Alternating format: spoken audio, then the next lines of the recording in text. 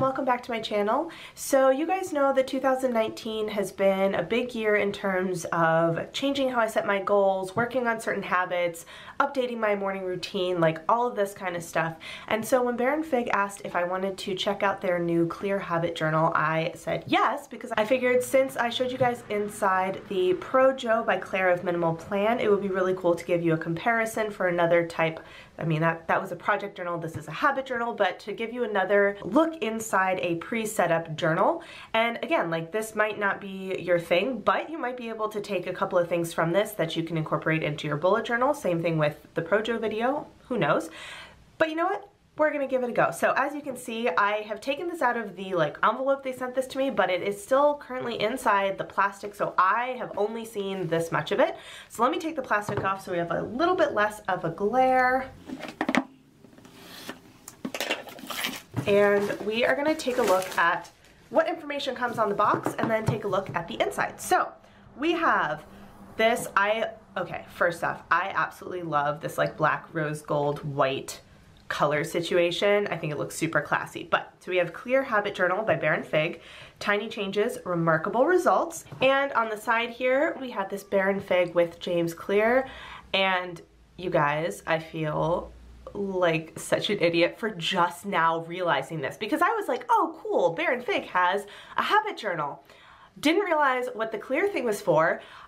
Just now made the connection. I am currently reading Atomic Habits by James Clear, and so now I have my hands on his specially designed habit journal. I'm like 1,000 more times excited than I already was, and I was already pretty psyched to see a habit journal. I was curious to see how it's all been set up and everything, but I feel a little bit silly that I just now made that connection. Anyway, guys, if you haven't read Atomic Habits, I'm part of the way through. I think I'm maybe a third of the way through. I'm really enjoying it, and yeah, it's pretty awesome. So anyway, that was a complete side note. Let's keep going. So we have on the back here, we have a bunch of different information. So you have Clear Habit Journal. You do not rise to the level of your goals, you fall to the level of your systems. The Clear Habit Journal is a combination daily journal, dot grid notebook, and habit tracker. It offers a journaling system based on proven science. So if you've read Atomic Habits, this is directly from the book, which is kind of awesome. So we have habit journal features. I'm not going to read all of this, but you guys will have a chance to kind of look into this more. I'm sure there's all this detailed information on their website, which I will link down in the description box. However, we have opens flat, printed number pages, 1 line a day, 12 perforated habit trackers, 2 bookmarks, inner pocket, signature split grid, and powerful habit toolkits. So we might come back to some of this as we look through the actual journal, but just to give you an idea what's in there. So it is 224 pages, dateless, jet black. It's 5.4 inches by 7.7 inches, which I'll give you a comparison with my bullet journal so you can kind of see how it fits an A5 size, because it is a little bit smaller. And it is designed with Bear and Fig and James Clear. So without further ado, let's take a look at the actual journal. Okay, first there's another piece of paper. So we have build a better self, 1 habit at a time. The Greek symbol delta means difference or change in. It's symbolized with the triangle. So I love that they have a reason for the triangle. That makes me happy. In daily life, habits are at the center of change. Your habits determine the difference between who you are and who you could be. Throughout the habit journal, we have incorporated triangles as a subtle reminder of the powerful changes small steps can deliver over time. So there we go. More information, etc. So this comes in with the box and the black and rose gold, guys. I love it. Bear and Fig, they knock their presentation out of the park. I did a video a while ago, it's probably been at least a year, on the Bear and Fig Confidant, and that gray, it's so pretty, so classy. So anyway, moving on to this one. So we have this lovely black journal. I love, oh my gosh, yes, Bear and Fig came through. There is an elastic closure. That was one of the few things about the Confidant that I was kind of don't love that, because I do like having a closure, and they fixed it. I'm so happy. So before we get in, let me give you a look at the size difference between a Leuchtturm, since I know a lot of you guys use Leuchtturms. So this is my current bullet journal. It is actually the Stealth bullet journal. So the Bear and Fig Clear Habit Journal is a tiny bit shorter and a tiny bit narrower, but as with all like Bear and Fig stuff, they actually, so they tend to have a tiny bit shorter, but they are much wider than, well, they're relatively wider than other journals of similar heights, which I do like because you get a really good like workspace in there. So you'll see it's like a slightly smaller A5, like it's definitely not an A6, but it's a slightly smaller A5-ish. We'll go with that. So let's take a look. So we have our 2 bookmarks right at the bottom, and I love how it's kind of like this copper, rose goldy, and black. Goes with the color scheme. So, oh my gosh. All right, so we have this inside, you can write your name, etc. in there, and it's got this like subtle triangle background on this, which is very nice. Oops, okay, so we have, as always, that first page that's like glued and is really hard to open, but you have clear habit journal in here. And on the inside, let's zoom in and take a look. So you have your quick start guide. So you've got your index, different things over here. Oh my gosh, yes, you guys, they already did my hack for me. We're gonna check if that's like really how it's set up on the index page, but if so, that is amazing because you guys know I like to have what the thing is and then the page number, and they've set it up that way. I'm super excited about that. Then down here you have your 1 line a day. So the easiest way to keep a daily journal, write a prompt at the top, then use that as the basis for your daily 1-line entry. So for example, what did I do today, etc., etc. This is one that, so one of the things I'm gonna kind of look at is how I might possibly be able to use this in conjunction with my bullet journal, since I am also using the Projo for goal setting. So this is one where I could take advantage of doing a different prompt than what I do in my gratitude log, what I do in my 1 line a day. This might take a little bit of reflection before I figure out what I want to do with this, but I like this idea of having a specific question that you answer every day, because then you could change that question year to year. So moving right along, we have the notebook. So introducing the split grid, it can handle any task like a normal dot grid, plus you can divide pages into halves or thirds by lining up otherwise unobtrusive markings. Oh, that is handy. So you can do, for example, half over here, or you could split it into third, you could split into thirds or straight in half. That is kind of awesome. I'm really curious to see like how that looks on the page. Then we have our habit tracker. So list your habits and keep track of how often you stick to them. Each page is perforated and can be torn out to display on your fridge, desk, or anywhere.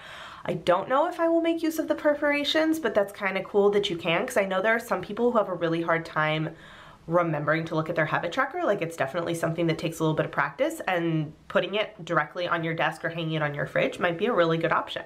So you've got your different habits, the days, and then how much you have actually gone through them. And it does have, let's see, so here we go. On this side, there's a little bit that says, welcome to the Clear Habit Journal. This notebook is divided into 4 parts, so we just went over the 4 parts. And on this side, it says, for more ideas on how to use the habit journal, see the toolkit on page 206, which is great. So one thing I will point out is our pages are all pre-numbered, which we love, always a good thing. So let's see. So here we have the index. Okay, guys, I'm a fan. So it is already split into 2 columns to make the most use of your space, and you've got these subtle lines, so a subtle straight line, just like a solid line, so you could do what is actually in, like on that page, and then dotted line for your page numbers. However, this is really nice if you do the other way where you like to have your page numbers first. It is not like really distracting. You could very easily just start your page number and then continue on what you've got on that page onto that dotted line, and like no big deal. So you also have a section over here where you can put your start in, and on the right side you have your finish, which is cool. I'm not entirely sure what to do with this. So this index complete and then like a little box to check off. I don't know what that means. It's like I can visually see if I filled in my index. Does it have to do with like I've completed everything on it? That I'm not sure about. We're gonna see if there's something in the toolkit about that, but everything in its place, short description and page numbers. So I mean, I feel like most of you guys know how to use an index, but like it's nice that this is set up for somebody who maybe has never used a bullet journal before or has no idea how indexing in a journal works. Like, it's got everything in there, but it's small and unobtrusive if you already know how to use it, which is kind of cool. So you do have only 1 full spread of index. However, since it's in the 4 columns, I feel like this is workable, you know, and I mean, you could always like set up your own index if you ran out of room. Like, we can make this work. So a little divider section here, and then you jump straight into your one line a day. So you basically have the months down the side, so I assume you can just circle the different months. So you've got January down through December on each side, so for each month you can just circle the months. I guess you could just like shade out, if for example on like February, there's only 28 days, you just shade out the bottom couple of days, and you have your little star here where you can write what your prompt is for that month. So you could do a different prompt every month if you decide like, hey, I'm gonna do this one in January, but man, that was kind of boring. I'm gonna try something different for February. That's kind of cool. I love that this is undated, so that for example, if I want to start using this, it's gonna be in February because it's the 29th of January right now as I'm filming. Like I'm not gonna use the last 3 days in January. I'll just wait until February if I want to start this. So I really do like that. So you've got a bunch of a bunch of one line a days. I am assuming there's 12, so hold on, let's confirm. So 2, 4, 6, 8, 10, 12, good. So you've got a year's worth, whenever you start that year, a year's worth of one line a day prompts or one line a day spreads.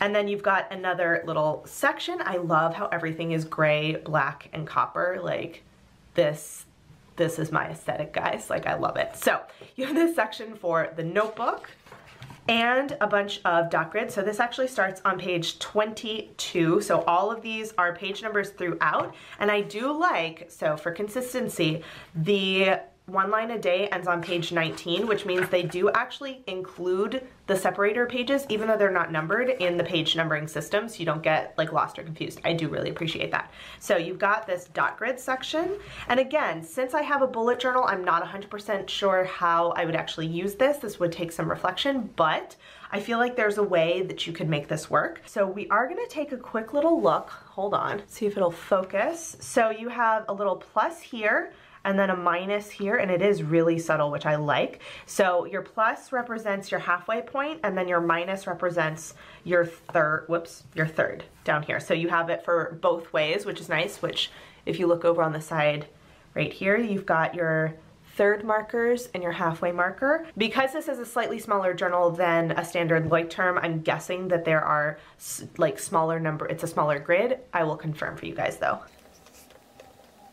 So we have 26 across and 37 tall. So I believe the Leuchtturm is actually 26 by 38, so it's actually really not that much smaller, which is great. So you have a pretty comparable setup. If you are coming from something like a Leuchtturm, it's a pretty similar size. You're just really losing one square off of the top because it's a tiny bit shorter. So let's go ahead, we're gonna flip through. So dot grid, this goes all the way through. Okay, so dot grid goes, what did I say that was, page 22, I think? So dot grid goes from page 22 all the way, until page 189. So if you wanted to use this as something like a bullet journal, aside from the one line a day and the habit tracker, it's basically just a blank dot grid notebook, which is really useful. You do also have, I'm noticing, a couple of perforated pages at the end. So it looks like your last here. So from page 177 to 189, your pages are perforated. However, keep in mind that page 189 is perforated, but it is gray on the other side because it's for the next section. So you do still have that if you are somebody who likes to use those perforated pages to like write quick notes and then tear them out and take them with you. You do have that option. So now we're gonna go into the habit tracker. So I'm really curious about this section. Actually, I feel like the actual setup is something that a lot of us, if you bullet journal, a lot of us are already familiar with this. I think what I'm really the most excited about is the toolkit, because it's going to come directly from stuff from Atomic Habits, which I think could be really useful. So anyway, kind of another side note there. So habit trackers. So we've got these perforated habit trackers. Once again, you have your months. You can just circle or square around your month. I don't actually know what you would do for all, like that doesn't really make sense unless you literally have one habit a month. I'm not entirely sure how you would use that, but that's fine. So you've got your days and then your habit, and then you can actually do a total. So however many days out of the month you've done it, so you can see how effective you were in keeping your habit. So you've got tiny changes, remarkable results, and then nothing is stronger than habit, Ovid.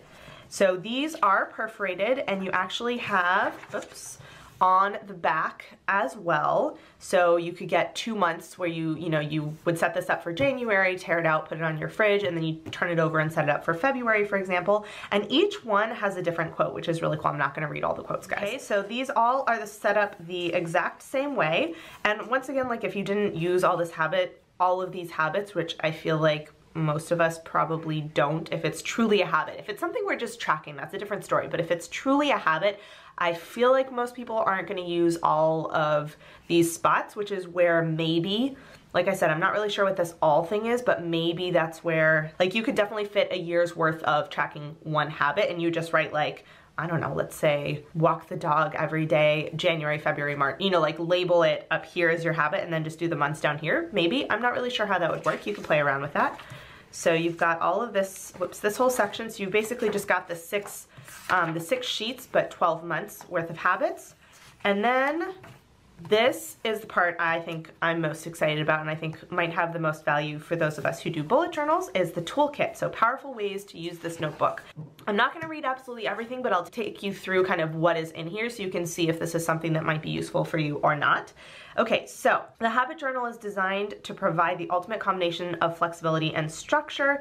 The majority of the journal contains pages with a unique split grid that includes subtle markings for easily dividing pages into halves or thirds. These markings can help you create favorite layouts, accomplish tasks, track your workouts, design beautiful page spreads, etc. The following pages contain toolkits, which are step-by-step guides that explain how you can take full advantage of the split grid pages. Awesome, I love that. So these toolkits can help you develop better decision-making habits, productivity habits, health habits, and more. Excellent. So these ideas are only a starting point. You know, you can evolve and change. So good. So you've got a little introduction here, and our contents, we have habit tracker toolkit, templates for tracking your habits, decision-making toolkit, methods for more effective thinking, productivity toolkit, ideas for improved productivity and time management, fitness toolkit, page layouts for better health and fitness. So I know personally these two I'm the most excited to see because I think that is awesome. And on the side here we have for basic instructions on how to use the habit journal, see the quick start guide on page 2. Okay, so you do actually have some page threading kind of going on here to refer you back to the beginning if you just want the basics. So take a look. So you've got this whole sort of article on habit tracking and you have some examples on how you could use this. Okay, so yes, this is exactly kind of what I thought was gonna happen. So you could say habit tracker and your habit is to read every day and then you just track your months. So then at the end of the year, you would just circle that all or leave it blank because you would see everything. So you can use the tracker to track one habit for the year, or you could have a couple of different habits that you're tracking for a month. So I think that is a good like sort of flexible way of using those habit trackers. So your monthly and your annual template. Again, not gonna read all of this. Then you've got your decision journal. So this, you have a setup. So this would be in the dot grid section. So prediction, decision, review, and your date. So let's take a quick look at this. So part 1, prediction. First, write the date of your prediction, describe the current situation and what you predict will happen. Questions to consider. So you've got a whole bunch of questions to sort of guide your thinking. Then record your decision, so in the second section, and explain the reasoning behind your choice. You've got another list of questions that you can consider to kind of help you analyze it, I guess. And then review, so leave a space to review the results of your decision at a later date. So I'm guessing you would do prediction decision, it would be, you know, January 1st, for example, and then whenever you do your review, you would go back and add your date here. So you'd say, you know, 3 months later, 1 week later, whatever it is. So, and again, you have some questions to consider. So let's take a look. So this would be, I feel like this would be really nice to have an example of an actual decision. So I don't know, maybe it's, I honestly, I don't know like what kind of decisions you can do. So I feel like this would be nice to have. So let's see. A decision journal is a powerful tool you can use to make better choices in life and work. They're commonly used by CEOs and founders, investors, etc. Okay, so split it into your 3 horizontal, good. So I guess, I don't know, I feel like this isn't gonna be for small decisions. I feel like this is gonna be like, do I wanna change jobs? Or do I wanna like start investing? Things like this. I do kind of wish that this was filled out as an example just to give you a better idea of like okay, this kind of helps, but like, how would this actually look in practice? So that I feel like could have been a little bit more complete there, but if you understand what this is, then this has some good like guidelines and questions for you to ask yourself as you go through and set this up. Then still in the decision-making toolkit, you have second order thinking, which I have no idea what this is. So thinking beyond stage one. So a decision that appears to be a clear win at first glance can turn out to be a striking loss when the long-term consequences are considered. Okay, so one way to examine long-term effects of your decisions is to utilize second order. Interesting. So I definitely have not really heard of this before, so this is pretty interesting. So most people are first order thinkers. They only anticipate immediate reactions. Okay, so the idea is, for example, decision, buy a bigger house. So what is your first order, like first level of consideration in terms of analyzing that decision? So more space for kids. If you take it, okay, what would then be the like consequence, I guess, of that would be there's more rooms to clean, and in a like even more long-term look, it's more stress from a messy house. Okay, I like this. This actually is something that could be really, really useful. So taking a decision and thinking about, okay, what are all of the initial benefits or negative points, and try and like project more into the future. So I will do A and B will happen, and then what? So B will cause C to happen, and then what? C will cause D. So here's your A, here's your B, here's your C, here's your D. Okay, so this is nice, and I like that they gave you an actual decision to kind of break that down for you, because that I find is really helpful. Then next up we have our productivity toolkit. So the Eisenhower box. Oh yeah, I've heard about these. So you've got your 4 different quadrants. So these tasks are urgent and important. Quadrant 2 is over here, are important but not urgent. Quadrant 3 are urgent but not important, and 4 are neither urgent nor important. So these quadrant 4 ones are the ones that you should probably try to eliminate, and these are the ones that are like the ones you need to do kind of thing. So this is really, I've read about these, but I've never actually really done one for myself. So for example, urgent and important is write an article for today. Not urgent but important, things you like want to do, exercise, call your mom, but there's not necessarily like a time crunch on that. Not important but urgent is something for fun that is time sensitive, and then not important, not urgent, watch television. That sounds about right. This is one of those that I've definitely heard of. I've never actually used this before, but in terms of decision making and prioritizing your goals, I have heard that this is a really good method to do, so I like that that's included in here. Then you have the Ivy Lee method. What is this? So Ivy Lee method, hold on a second. What is the Ivy Lee method? I'll report back in a minute. Okay, so this is in terms of getting more stuff done. So the idea is that at the end of each day, you write down the 6 most important things that you need to get done for tomorrow. You cannot write down more than 6 tasks, and you need to prioritize them in terms of true importance. So when you get to work the next day, or get to school, or whenever your work period starts, whether you physically go to an office or not, you focus on the first task. When that is finished, you focus on the second task. At the end of the day, anything that you haven't finished, you would move on to the next day. So here you've got your 6 things. So if I set this up tonight for tomorrow, when I wake up the next morning, I have to exercise first, then I have to go do the second thing, and all the way through. Interesting. So then at the end of the day, you can do notes. So how would we use the note section? Okay, so this I think would be kind of like a way of doing your daily log, where you set up your most important tasks, and then anything that comes up in terms of rapid logging during the day, you would do down here, so that you don't clutter up your 6 main tasks for the day. I think that's kind of how you could use that. So that is your Ivy Lee method. Oops. And now your fitness toolkit. I will be perfectly honest, I probably wouldn't use this. I am not super good about exercising, and it's honestly not like exercising like this isn't really a priority, but for a lot of people it is, so we'll take a look. So workout trackers, you've got, for example, a strength training workout template, CrossFit workout template, and a running workout template. So if you're somebody who already does sort of fitness tracking, this might be something you already do, but for those of us who maybe don't, this is some good ideas. So I like that they give you a couple of different template ideas. And then a food journal. So for example, you could split it into your date, the title food log, your, guessing that's body weight, BW. I'm guessing that's, I like have no idea. I'm guessing that's your weight.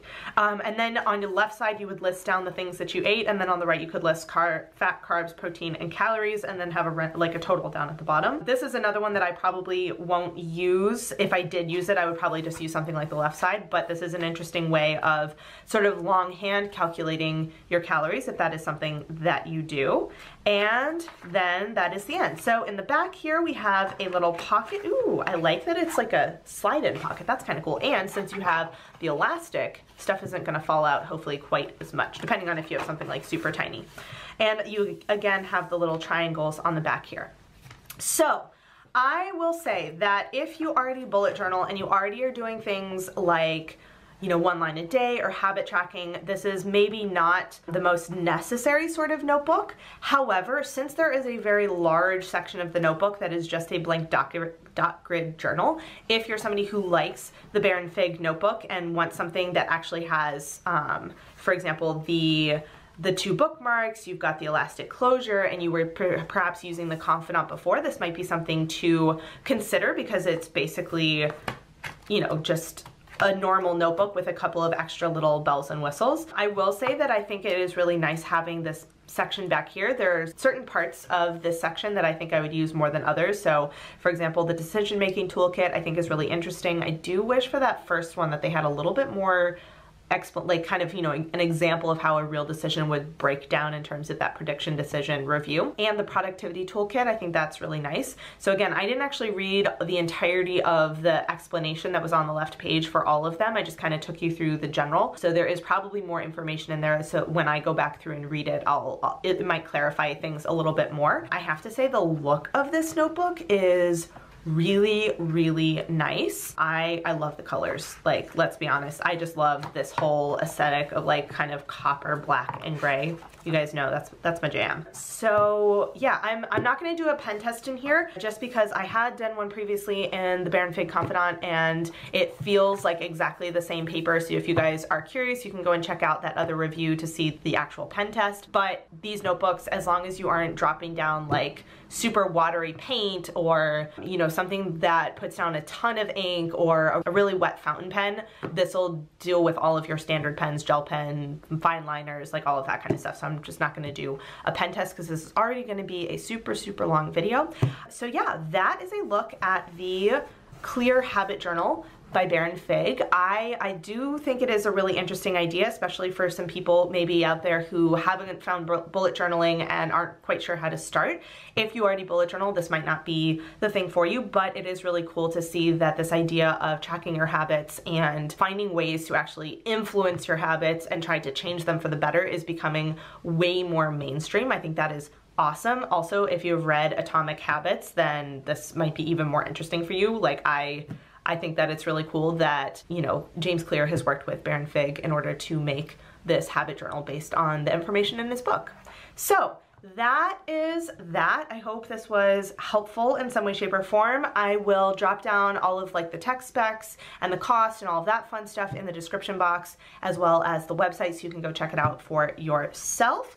But that is all I have for you guys for today. I will see you in my next video. Bye. Hey guys, so if you've made it all the way to the end of this video and are actually watching my end screen and you're not subscribed to my channel, I would really appreciate it if you would. There's a little button right there for you to do it. And if you're interested in watching some more of my videos, I have links to 2 of my older videos off to the left there, so you can check those out if you would like to, and I will see you guys in my next video. Bye.